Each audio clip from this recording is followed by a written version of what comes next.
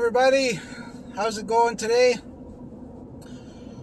I just had to drive into work. I live in a little satellite town outside of a bigger city, and that's what today's video is about. Day 6, quitting alcohol. Sometimes you just have to do things you don't want to do so that you can do things that you do want to do. So, for instance, this week I'm on vacation, but I don't have enough vacation days to have the whole week off straight, 5 days. But I have enough if I work from home 2 hours a day, 3 hours a day. I can have the whole week off, stay at home, work from home. But unfortunately, there was a VPN update and my laptop wasn't accepting it and it didn't work. And I thought, hey, this is just like quitting alcohol and setting up your life for success. You know, there are a lot of things that when you quit alcohol, you're going to probably find out you need to do to be successful at it. You might find that some of your friends are not conducive to staying sober. So you're either going to minimize contact, or you might end contact with those friends. It's not something you want to do, but if you want to be a sober person, then that's what you have to do.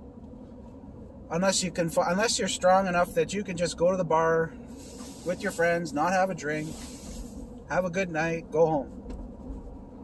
But chances are there's going to be a lot of pressure because people are just hardwired to think that you should be drinking, and just because they are, and just because normal people drink alcohol, what's the matter with you if you don't drink?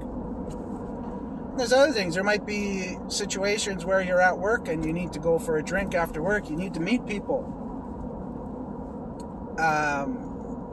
You know, there's some sales positions, etc., where there's alcohol. What if you're working in a liquor store? You need that money. You still need to work. But maybe you need to find a different job so you're not exposed to that. Of course, you know, do your own due diligence and, you know, do what's right for your situation. Maybe at home there's something where you need to clean out of your house. Liquor glasses.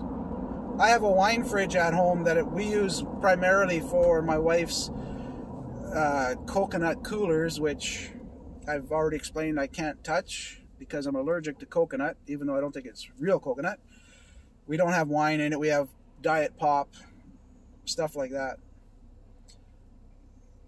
Now, I wish I hadn't installed that fridge when we built the house, but it's there, and it's a good selling feature. One little perk, you know, for someone that's going to buy the home in a couple of years. So, but there's things like that you can do. So just remember that, you know, you might have to make some hard choices, and you might have to make those changes. Okay? Hope everyone has a great day. I will see you tomorrow. Bye.